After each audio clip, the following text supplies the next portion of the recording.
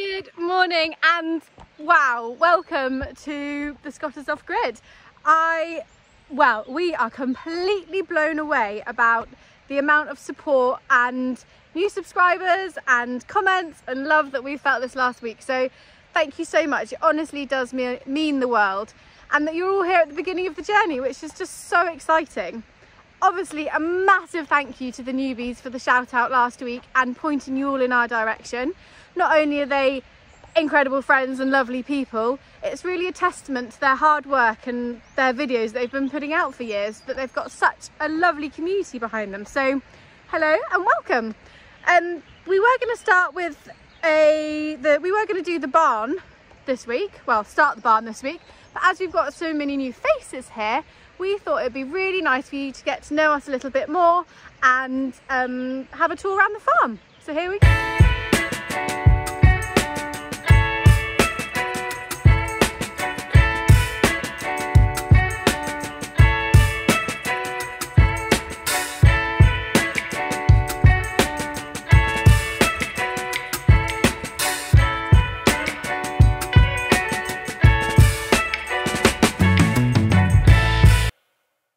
Here it is, our land, just under 20,000 metres squared. We are nestled amongst the hills about 45 minutes from Porto. We have a woodland, grassy flat terraces, a small river and an old stone barn. We are now in the process of making this forgotten place an off-grid homestead for our family to grow and thrive.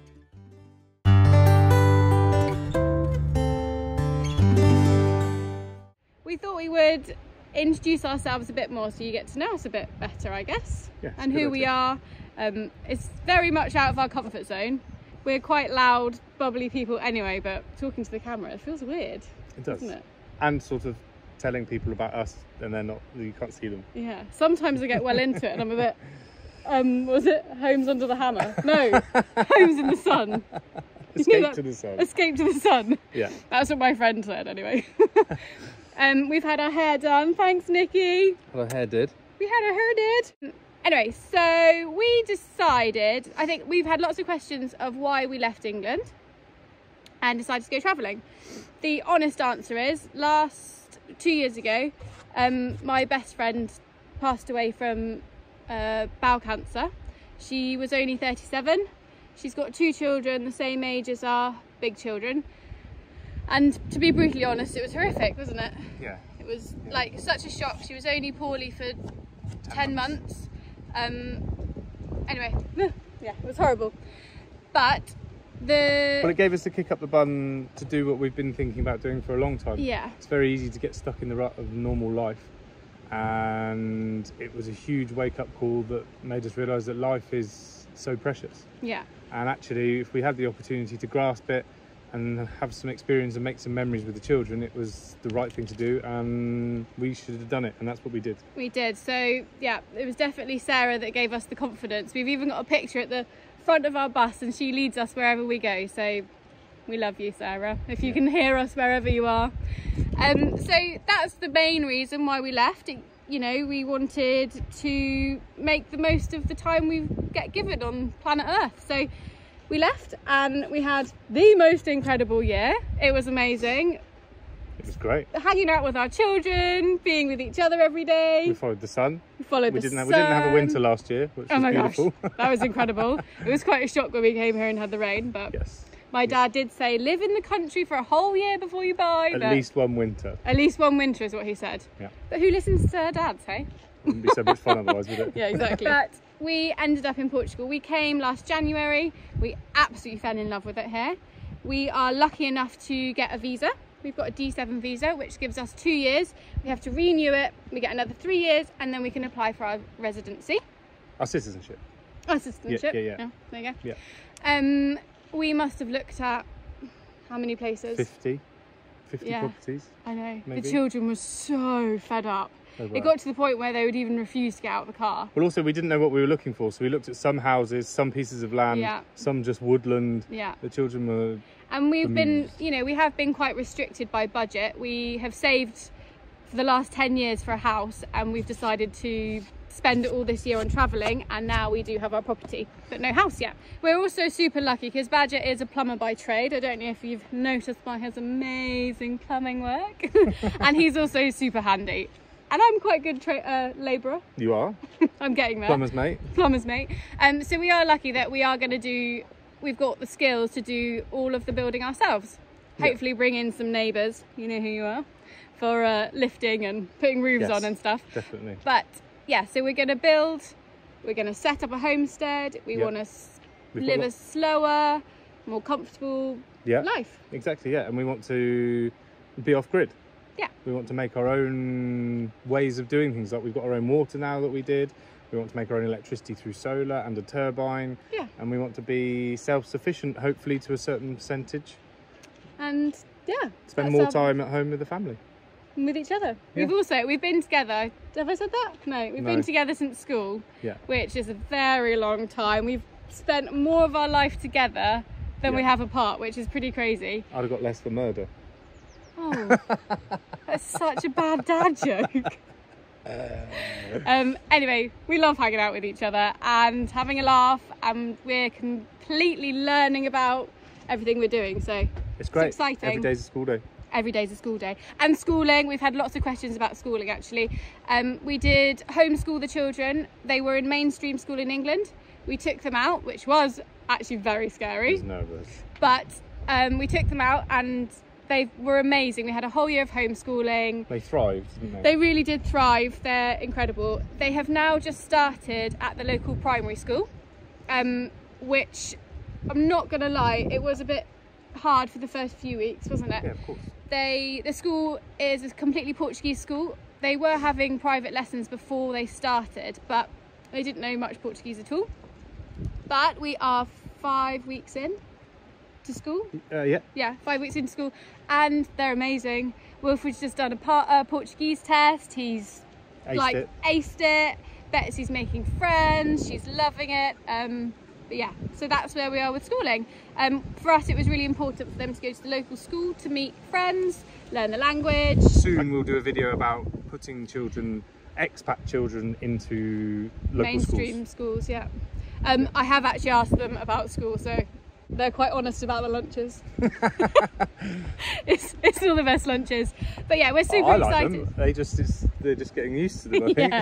Yeah. But yeah, we're super excited to be here, and we're meeting new people. We've got an amazing group of friends. And we're excited to share it with everyone. And we're super excited to share it. It's such a nice platform to be able to show people what we're doing and be involved and have them all along for the journey. Exactly. It's great, I love it. And if we can give one person a tiny bit of courage to... Or confidence to, you know, go and follow their dreams or try something different, then you should do it. You should all have a Sarah on your shoulder saying, just do it, just do it, go on. So yeah, definitely. Here we are.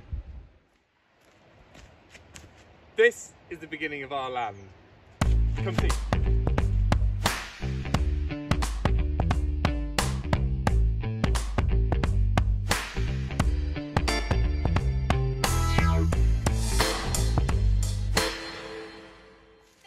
One of my favourite terraces, I think. It's a little pocket of sunshine. From the very first thing in the morning, the sun rises up there and sets over there. It's south facing. I've got big dreams for this little terrace. I want a fire pit and plants and flowers, and yeah, so it's really has a lot of work to do, but it's one of my favourites.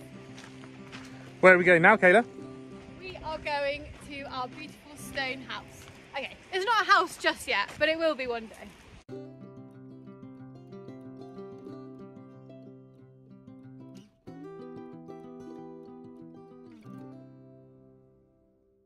So this really is one of the most beautiful buildings I think I've ever seen. Of course I would say that, but the granite is a really lovely like honeycomb colour. Normally it can be quite grey, but I think it has such a warm feel to it, and one day in the future it will be our house.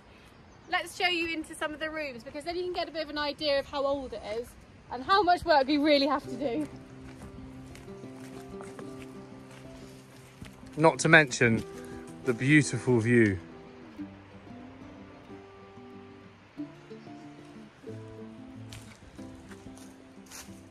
So our high security door. coming burgling us. So at the moment we are storing all of our belongings in here, as I said before on the other videos. But you can really see the age of it. These old timbers, the cobwebs hanging out, and yeah, it's pretty old. And then you come up round here.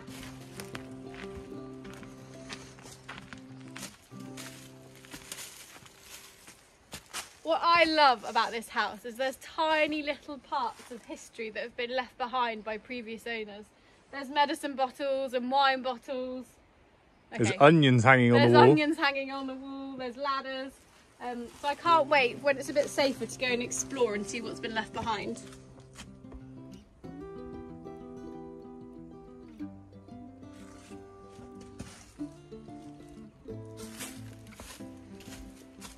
We've got 4 rooms in total in the house. As you can see at the moment, we're using it as our storage. And one of the things I noticed in here was if you get on top of all these timbers up here, and look, there's a little attic room up here, and over in the corner is a super old traditional clay wine pot, which we're excited to get to once we found a safe route to it. And in the last room of the house, we've actually got all of our windows and doors for the roundhouse, which I found on Marketplace, and I was so excited about them.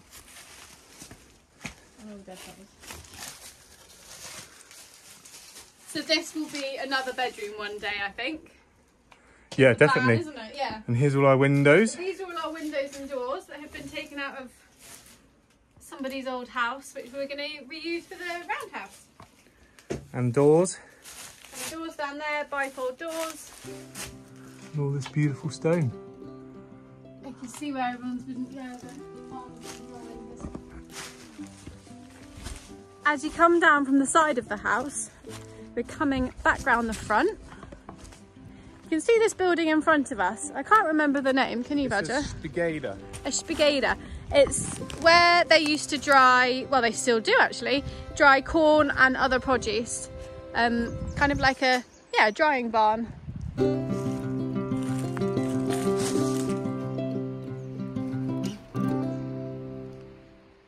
So, as you'll see in our previous videos, which are down here, we had a lot of earthworks done. So they brought all the soil from this end of the garden and levelled this end. So we're hoping to make a beautiful lawn here for the children in the summer, and then all the big works like the roundhouse are up this way.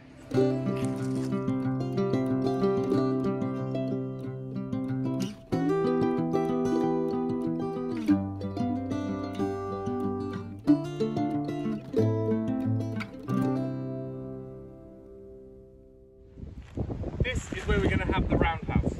There'll be 2 modular ones, one about 9 metres in diameter, then connected to it another one about 6 metres in diameter with a little bathroom that's connected. And Kayla and I will be building it all from the ground up. And we're currently parked just here. This will be the back garden of the roundhouse, and then that goes off into the forest. Crumbs. Can you tell me about Crumbs?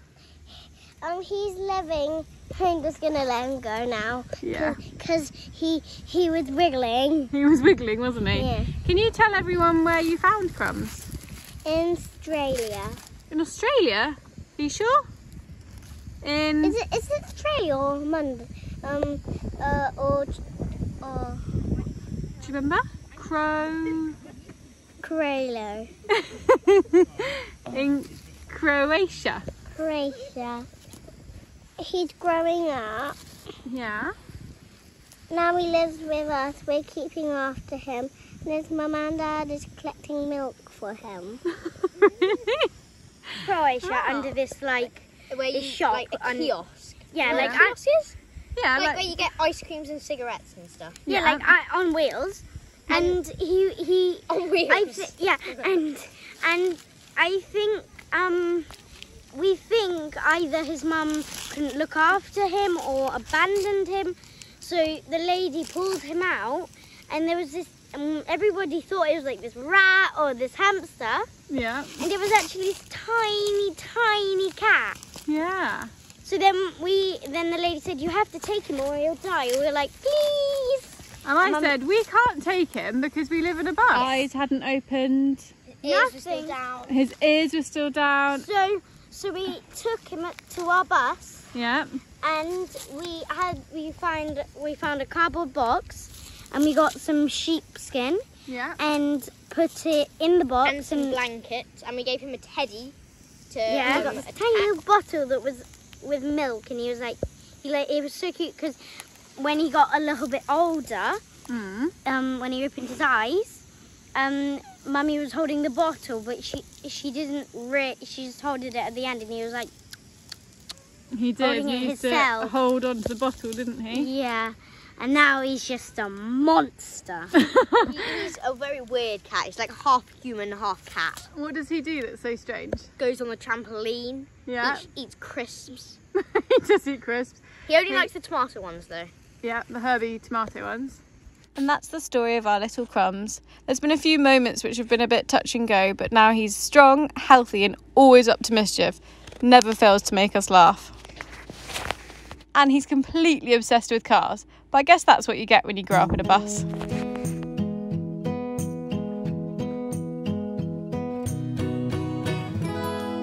We have yet another terrace with the lavanderia, the caravan.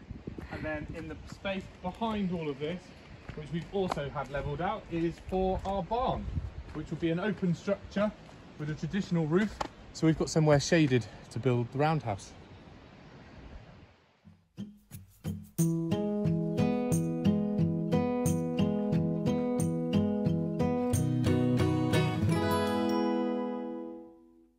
Now we're going into the woods to find the river.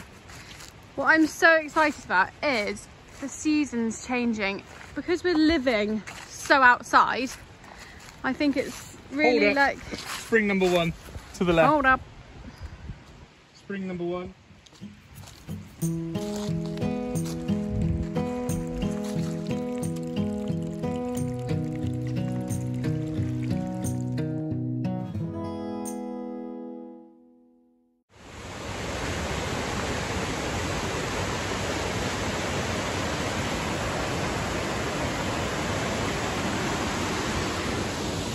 This is our river.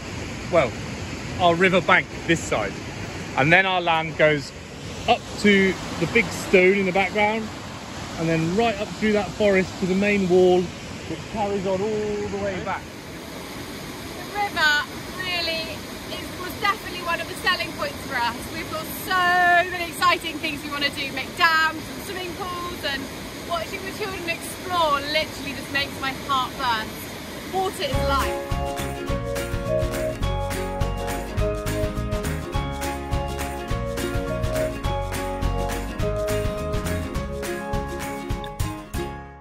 What do you think lives in the forest then? I think there may be like foxes or owls or even magical creatures like fairies. In a movie once I've heard of forest fairies. They live in trees. Yeah. There are rock fairies, there are pond fairies, there are all types of fairies, and I think the forest fairies live in here.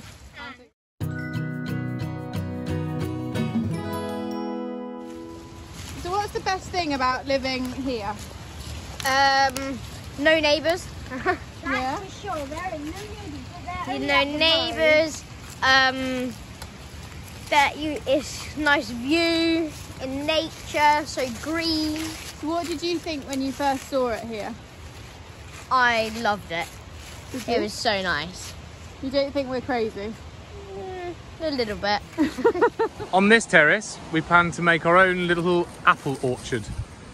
Potentially, maybe even pears. But we do have a really old apple tree, which you saw the children make a den in before, and she still produces beautiful, tasty apples.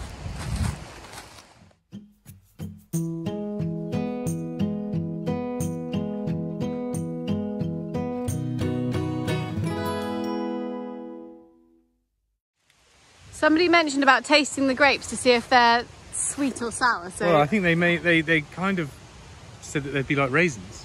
okay, but- you try them.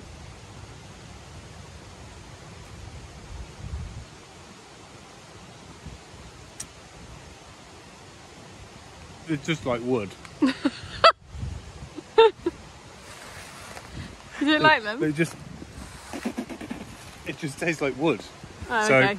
Maybe they're a bit too old. Hope for our wine yet.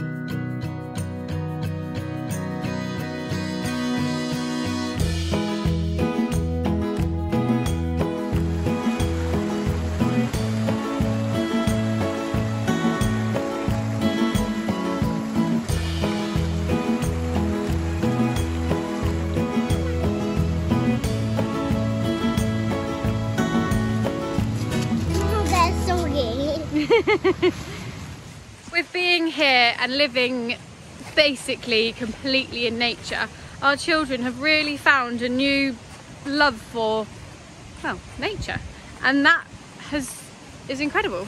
New lease of life. Yeah, a new lease of life. We have the best of both worlds because we're 15 minutes from, well, 12 minutes from a local big town, and then Porto is 45 minutes, so we can have a bit of city life. You know, the shops are super close, but also there's absolutely nobody around, which, yeah, is amazing.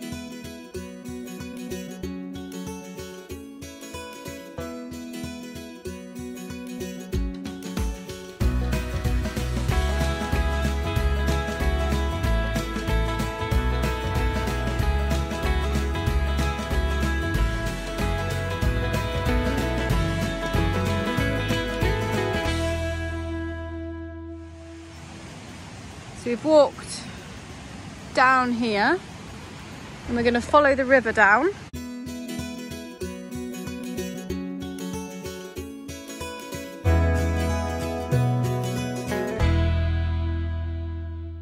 Down here we come to a massive field which our lovely friend has planted some rye in. So we're really excited to see if it grows. It was a bit of an experiment, wasn't it? Rather than ploughing or anything, we just sowed the seed. Yeah, it's a no-dig. A no-dig method to see if it will take. Method. This is the mint. Ow! Crumbs! This is the midfield here. We're not sure what we're going to do with it yet, but I think something epic, obviously. Obviously. And out behind here we also have another bit of woodland, which one day we hope to have pigs and chickens. The nice thing about the woodland is it's terraced, isn't it? Yeah, amazing. So we have all those lovely stone walls going up through there. But there's so many thick brambles at the moment that you can't even see through. So that is going to be a mammoth job.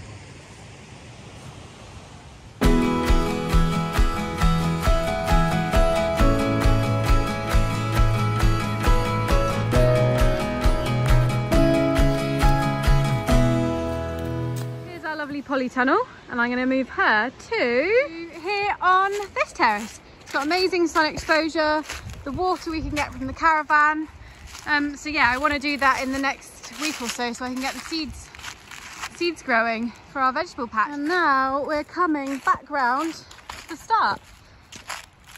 If you can remember, that wall up there is the wall that I cleared a few weeks ago of brambles. Got another big terrace here. We were going to put the roundhouse on this terrace, but we watched the water flow, we watched the shadow, the shade, and yeah, we've decided to put it a bit higher up. But I still love this terrace. I'm not quite sure what we're going to do with it yet, but yeah, it's beautiful. Why don't you two do the days of the week together? Okay, so I'll do it and then you do it. No, do it together. Okay. Domingo, segunda-feira, terça-feira, quarta-feira, quinta-feira, sexta-feira, sábado. Sábado. And what day is our YouTube video out on in Portuguese? Domingo. So tune in on Domingo. Slash Sunday. Slash Sunday. Also write down below which fruit is your favourite. Oh, that's a good idea. Could everyone let Betsy know what your favourite fruit is, please? And make sure to tell us in the comments It's below kiwi, if you know any strawberry. Portuguese words. Yeah, who knows any Portuguese words? You do. Kiwi. We do, but maybe you guys do. Kiwi. Apple. Kiwi's the same. So this little terrace here is the one that was exposed the other week when the digger was here and the road was made. It was completely covered in brambles. So now our plan for it is to fill it full of olive trees and fruit trees and yeah, anything that's gonna give us some fruit and everything.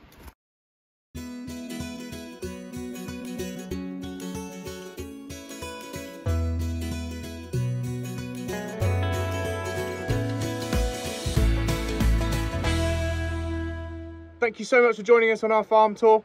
Hopefully that'll give you more of an idea of where we are and what we're doing. Please hit that subscribe button. It means the world to us. It is completely free. It just means that you stay along with our journey. And if you want to be notified, hit the bell and that will give you a notification every time we release something. But hopefully we'll see you next week when the barn build starts. Thanks.